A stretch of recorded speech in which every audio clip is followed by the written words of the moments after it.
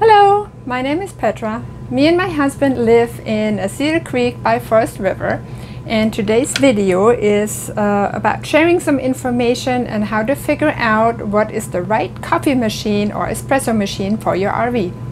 So we really like a good cup of coffee in the morning and an espresso in the evening, so we had the hardest time to figure out what would fit in the compartment that is in the Cedar Creek. And it took us several months to find one that would fit and really fits our coffee needs as well. So we finally settled with the Breville. It's the Barista Touch, and we really like it. So this machine, if you hear espresso machine, it does not just make espresso. Just to clarify that, you can heat up milk, you can frost milk, you can make hot water if you're a tea drinker. Cappuccinos, flat whites, Americanos, espressos, lattes. There's different ones you can make, so don't think this is just making espresso. It's making a different variety of coffee drinks actually. So I wanted to share basically the information of this space and what would best fit in here. So I measured this earlier with my nifty little tape measurer, and the width of this space is 21 inches. The height of this is 26 inches. The machine itself that I measured, and that includes the little grinder dial on the side, is the width is 13 inches and the height is 16.5, and that actually includes the hopper up here.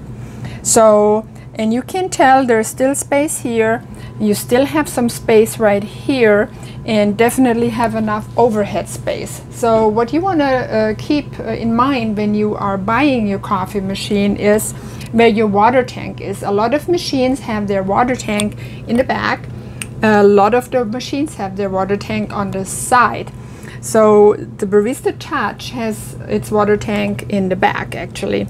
And just to show you, you still have room. So I do not pull out the water tank every day to fill it. I pull it out about once a week to clean it. I do use the Brita filtered water, and the water tank has another filter in it. And you can easily fit this in here to fill the water compartment. So there is no issue here that with the other machines we experienced, you could not get the filter back here.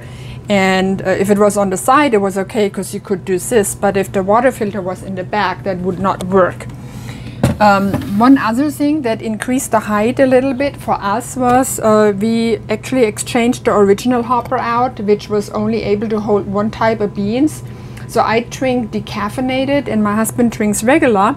So we swapped it out for this hopper, and you basically put beans in just for one cup that you make at the time. So when I make me a cup, I could put my decaffeinated beans in here, and if it's my husband's coffee, he just puts his regular beans in here. So that increased the height a little bit, but it was very minor. So just to keep that into consideration when you try to figure out what fits into your space that you have in your RV.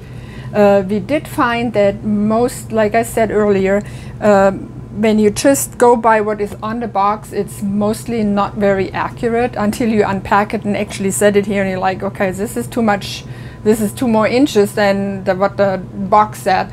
So I wanted to just share this information and help everyone to make a right decision about their coffee machine and what is possible in a Cedar Creek to use as a coffee machine. I hope you enjoyed this video, gave you some useful information. Thanks for watching. Bye.